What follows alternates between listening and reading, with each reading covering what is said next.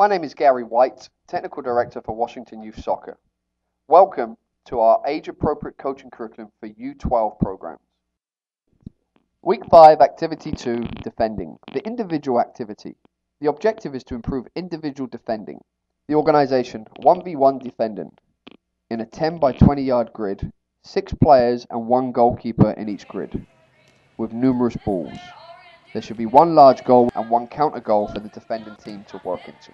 Set the amount of grids as needed. The procedure. The players start at the opposite ends of the grid, with the defender having the ball. The defender passes the ball to the dribbler to start and then goes to defend. The dribbler tries to beat the defender and score in the large goal. Switch roles after each turn. Encourage the defender to try to gain possession of the ball and not merely kick the ball out of the grid, and then dribble to the counter goal. The key coaching points. Angle of approach of the defender. Speed of the approach of the defender.